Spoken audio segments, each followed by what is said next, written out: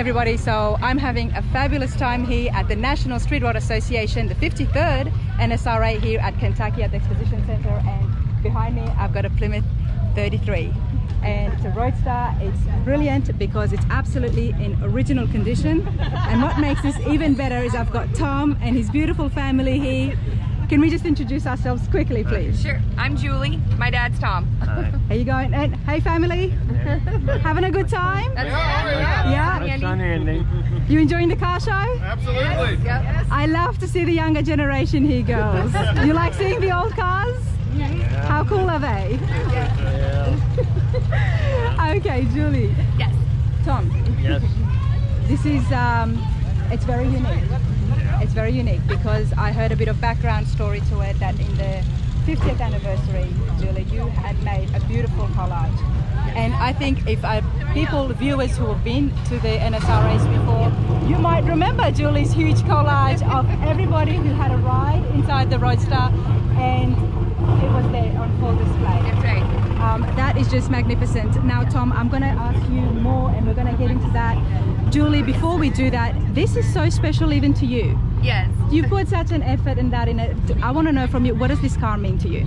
Oh my goodness. It's hard to put it all into a little bitty sentence, but has all my childhood memories attached to it, and it's been neat to see my dad be an artist with his own car and learn to be a carpenter and learn to be a body man, and he knows everything about an engine, and it's amazing. I'm proud of him for everything he's ever done with that stuff. I bet you are. This is sweet. Her mother was the first. Yeah, and then my parents met with when he had the Roadster, and she fell in love with the Roadster, of course. And wow. Yes, it's the first day I met Sherry. Well, I took her riding, so we were both hooked. Yep. Right away. She was sold. She was sold. I absolutely love that. Thank I absolutely love that. There's so much family history. Yep. There's so many fond memories, childhood memories. Yep. And this is what I love here at Rana's Radar. So, Tom, come over here, please, sir, and tell us, when did you first get it? Well, I came home from Vietnam in 1969, August of '69, and I had sent $200 a month home for this thing, so it was mine when I got home. Yep. And obviously I did not build it initially, but I've been through all the stuff, trying to make it safer and easier to drive. So you sent the money home for somebody to buy this, and you never saw it? Oh, I saw it in primer when I was 15 years old. Okay. Yeah. And why the Roadster? Well, why the Roadster? It's just one of those things, and it was built by a guy that I knew. And okay. So tell us about that guy. Mac McCord. He built this really to drag race, but it's pretty too heavy to do any good in a drag race. Okay. But he just passed away himself out in Arizona last year. But I had him in it a few times since then, just showing that, remember the memories. Mac, your car's still running and everything. So well, I'm sure he'll be happy that you've still got it going on. So basically the body is a 33 Plymouth, but it was a coupe. Had a steel top door, it was a 5-window coupe. Yep. But again, he cut the doors down, welded them shut, dropped it over the frame. Then the frame actually is a 38 Ford, but it's also modified too. There's not much underneath that. Now, Tom, I'm just going to stop you for a minute. This is the second car that I have seen today in original condition that the man welded the door shut. Oh, is that right? This is the second one. I'll be darned, isn't that so funny? Again, no doors, no door handles. Why do you think he did that? Well, see, this was built about 1964, 65. And in those days, the guys that did it, they threw things together. They didn't have all these kits and tools and so they did what they knew best, and okay, let's try this and let's try that. So again, it's my license plate's called the Real Deal because it is one of the real deals. Let's have a look here. Yeah. So because it's not meant to look like a rat rod. Yeah. It's the real deal. This is the real deal. Yeah. So, but obviously I've had to do some repairs on it and driving it and everything. So how many years exactly have you had it again, Tom? Well, maybe 53 years. 53 years. Yeah, 53 years. 1969 to 2022. 53 years. Amazing. And in all this time, what do you do to keep it running? Well, because I know it runs. Yeah. Everybody's getting rides in these. Family members come and jump on and they go for a lap, so it definitely runs. Well, it's it doesn't run in the winter time naturally, but that's a 371 Olds, and these Oldsmobiles are bulletproof. You don't have to do much for them. Now, how original is the engine? Well, it's when you say original, yep. It was in the car when I bought it, but it's a 1957 Oldsmobile 371 cubic inch with 30 over pistons, larger pistons, and then the carburetors are AFB carburetors, and the old guys will know about those because that was a hot rod setup. But now Edelbrocks are, they're kind of a knockoff of the AFBs. But and this has been here for almost 50 years, of course, with the car as well. Yeah. And you said that they last. What makes these ones last? Now, being a car guy, educate me. Well, Oldsmobile just made a great engine. Yeah. And it had its own unique sound and everything. Okay. And it's heavy. It's bulletproof. And it's bulletproof. I've had this thing at 260 degrees, and it comes back to life. It's never, But and it's just a neat looking engine, and it's definitely neat. These were used a lot in the early hot rods too. Okay. Before the Chevrolet 55, 56 Chevrolets became so popular to put them in everything. Yeah. But the Oldsmobiles, Pontiacs, and Cadillac in the early years, in the 49 to 56, 57, they were used a lot in the early hot rods. So there was a lot of speed equipment for those, and it'll sit all winter. Well, no, I won't say winter, but it'll sit there for 6 months. Turn it on. You turn the key, and you let the fuel get up to the carburation. Yep. And you crank it a few times, and what do you crank? Fires. Well, I meant cranking the engine. Okay, I'm thinking you're going to tap it with something. Yeah.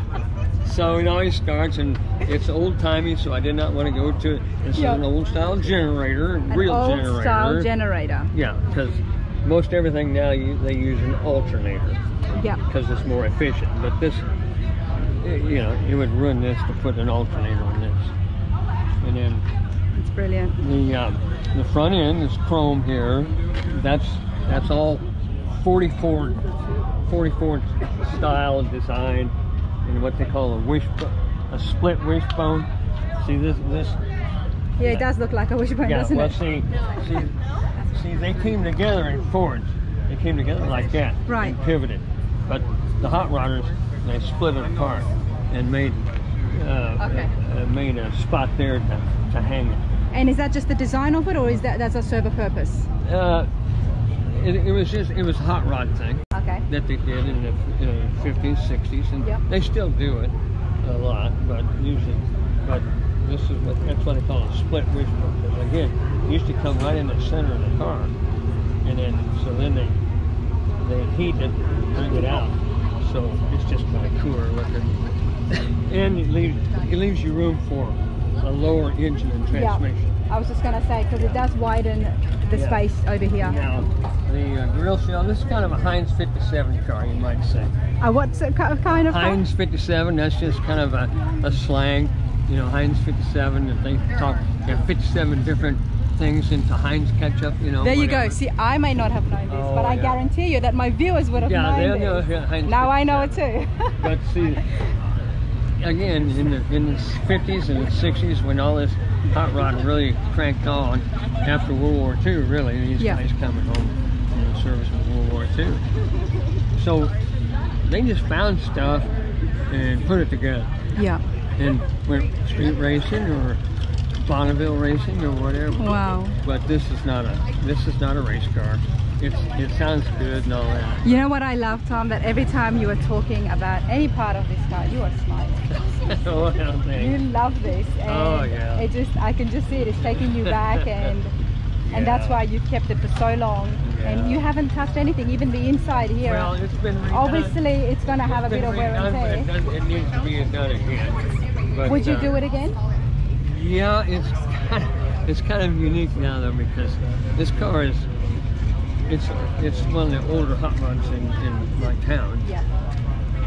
So it's like I can never paint it. Okay. I can never change it back to because people know what it is. Yeah, because it's you ruined it. You ruined the hot rod part, you know, because that's the way it was, you know. And over the years, obviously, you know, people wear out over 50 years themselves, you know. But I've kept it pretty much like it is. I've just changed a little bit on the rear suspension, and anyway, it's a 34 Chevy truck grill shell cut down, and like I said, that's a Heinz 57. Yeah. You know, 33 Plymouth body was a coupe cut down to a Roadster. 38 Ford chassis changed a whole lot, and then one of the unique parts of this car, the old guys will know about this. It's a Oldsmobile Hydromatic from the 50s. Okay, explain what is that? Oldsmobile Hydromatic. It was one of the first automatic 4-speeds. Oh, okay. And there was the Hot Rodders guys called B&M and Hydromotive Hydro, that they knew what they were doing, those guys.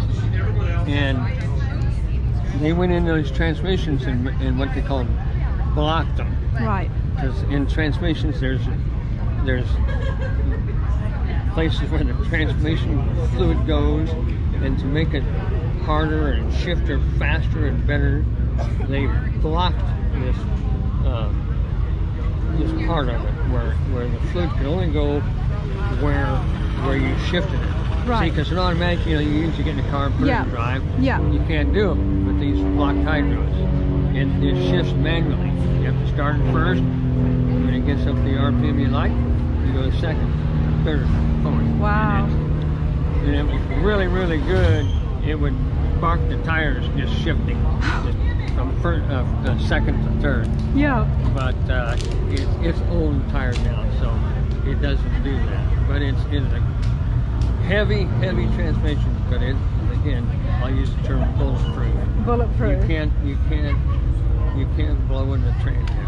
Okay, there you go, there you go. And the things that last, the things that are bulletproof are usually not light. Right. Yep, and they're not going to be easy. So. And this was a hot rod thing, this deal here, and it was in there. You can see some of my gauges have gone bad, and I've replaced them. You know, they're not a match set at all. Where, you know, nowadays, like it's got to be a match set of, you know, Stuart Warner, Classic Instruments, whatever. But you've made it yours. You've kept it as yours. And I just know the car. I trust the car. It's your car, man. It's your car. So Sherry and I, we've had a lot of fun in this car. Yeah. My kids grew up around it. And again, as you know, cars may be the first thing that kind of puts us together, but then it's the people. Okay, tell me a bit more about that. Oh, geez. How did you know how to get involved with the cars? Well, as a kid, you know, I loved reading the hot rod books and all that stuff. And my brother, I have 5 brothers. 3 of them are older. And my brother Bob, he was kind of a tinker of cars. He wasn't really a hot rodder, but he tinkered with cars. So I'm out there at 12 years old trying to find the right wrench for him as he's underneath there. He's yelling at me. Give me that 9/16. I don't know where a 9/16 wrench is, you know. But so yeah, and I love to read, and I love the hot rod. So you just grew up with it? Yeah, I just kind of grew up with it. I never really met other guys like me until I was about middle teenager. Yeah. So I was hooked. I mean, there was only about 3 of us in my high school class that we called gearheads. Gearheads, yes, gearheads. Of course. But you know, we kind of hooked together. But it's nice because then you come to these shows and you meet the car culture here. You meet the people, other people who are so passionate as well. And as I always say, everyone's car is special and unique to them because of the story and background behind it. For the most part, you know, people in this car culture, they're the nicest people in the world. I agree. You know, most of them are all family oriented anyway. Yep.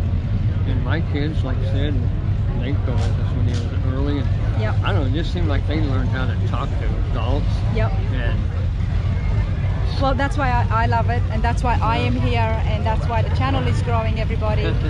Do subscribe if you are enjoying the content and me finding unique finds like this with Tom here, because let's keep it going. I know that the American car shows is just phenomenal. You want to take a ride? Do I want to take a ride? I do want to take a ride. We're going to go for a ride so we can actually hear the engine and see what it's like sitting inside. You won't have to hear us though, I got the headers open. Yep, so you won't hear Sorry. us. That's all right. We won't do much talking, but we'll take a quick lap just to see what it's like. Okay. And you know what you're going to find interesting? Don't laugh at me, but I'm going to have to try and get inside this. Yay! She's a Roadster family. Got an Aussie. You're Aussie. Yeah. Look at you. 1933 Roadster Plymouth. This is awesome. Uncapped. I love your country. I've moved here, and I always tell everybody there's no other better country like America. Thank you for your service. Well, Thank you, much appreciated. Because I'll be staying here. Oh yeah. Well, There we go. Very good. I've never been to Australia. I just want All right, let's get it Now started. let's hope it starts. Yes. Yeah.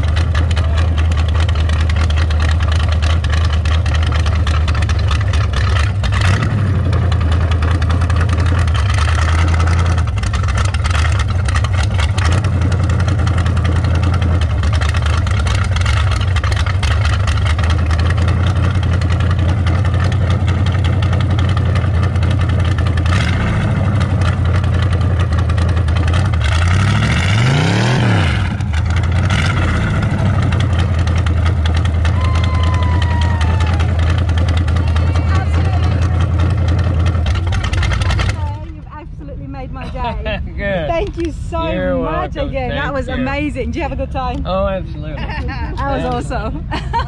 Always special with the headers on camera. With the headers on. Yep.